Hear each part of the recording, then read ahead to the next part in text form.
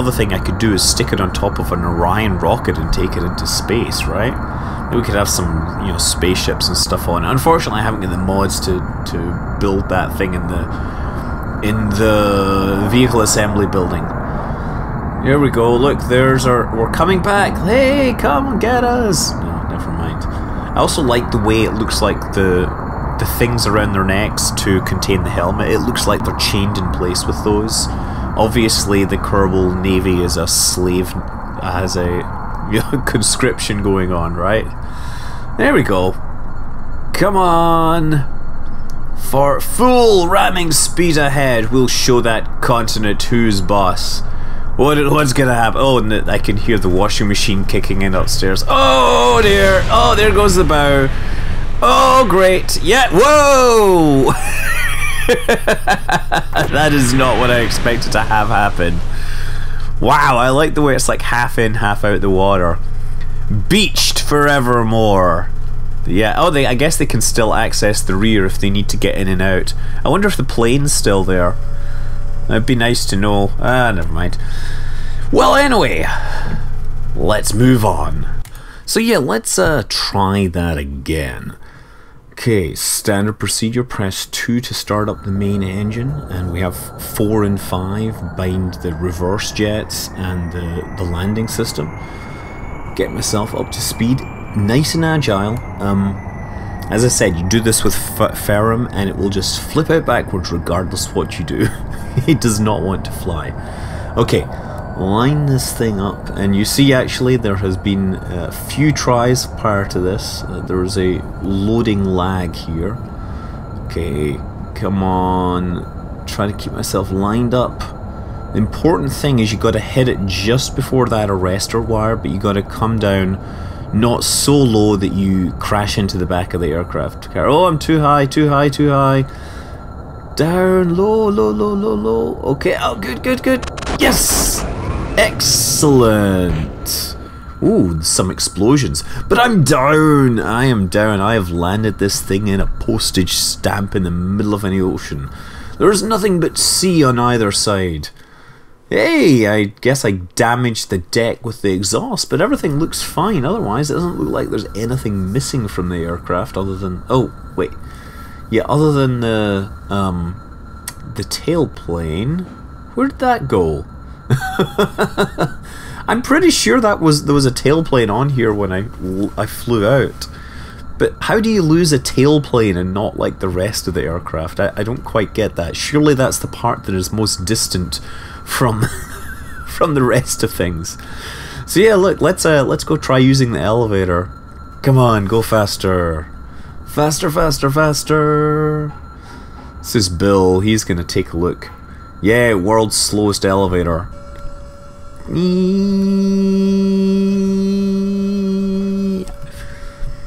I wonder how fast elevators on these carriers actually are. Okay, that's like 7 meters, 6, 5. Wow, this is positively glacial. And there we are. We're now on the deck, on the lower deck. See, you can get between the decks using the vehicle lifts. Actually maneuvering a vehicle onto them, that's a separate problem.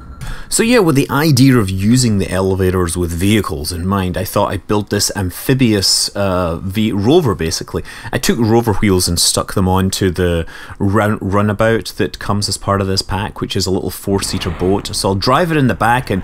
Oh my god, what is going on here? What?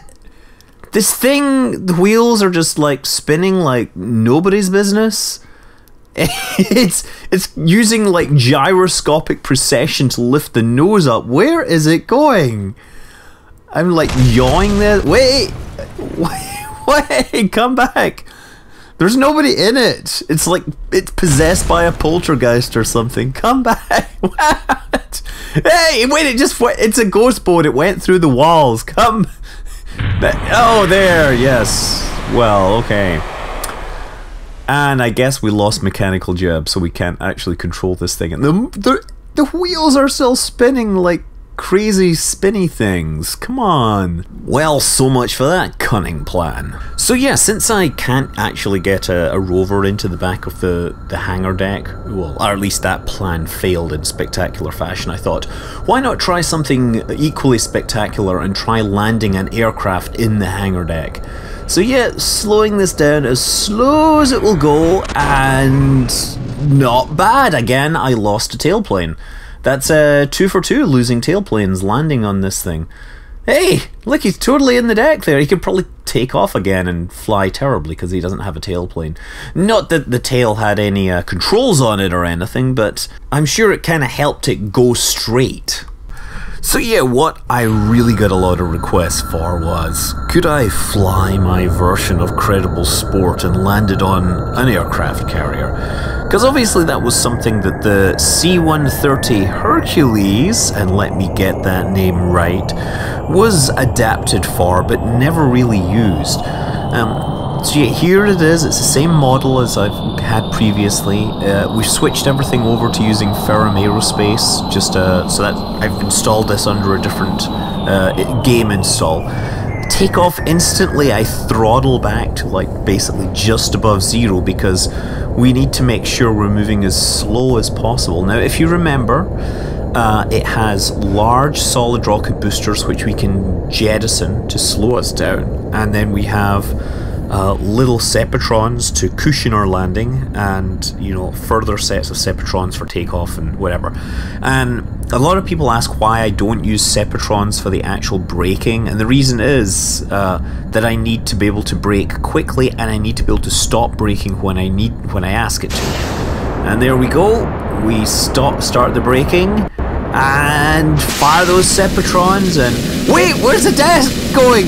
No, wait, no, get out of here. Thrust, throttle up. Oh crap. Roll. No, I get no control. Yes, not only did I fly over this ship's deck and disintegrate it with my Sepatron powered death rays, but I managed to do a loop-de-loop and, you know, crash back into it. So yeah, a different plan is needed. And that plan is going to involve replicating the process by which Kerbal Sport destroyed itself. That is, firing the braking thrusters without firing the vertical descent thrusters. Now, a lot of people have seen the Discovery Channel segment on Kerbal Sport, and they get confused. The Discovery Channel thing doesn't really mention the vertical thrusters not firing, but that was probably far more important than the braking thrusters firing. Regardless, we're going to do this. We're firing those braking boosters or whatever, bringing ourselves onto the deck. We've got to hold on to them until our speed reaches 0 and then ditch them right away. And it's great how I ditch them into the deck and yet somehow the ship survives, whereas the flame from those tiny sepatrons is enough to disintegrate the deck. Not quite sure where that comes from. So anyway, yeah, brakes on, throttle up the engines. Once we reach maximum thrust, we let off the engines and we're gonna turn off the brakes. There we go. We're gonna use the launch engines. There, and when we drop off the end, we fire the nose lift engines. Hey, look at that. An excellent takeoff there. And with that wonderful takeoff, my job here is done. I'm Scott Manley. Fly safe.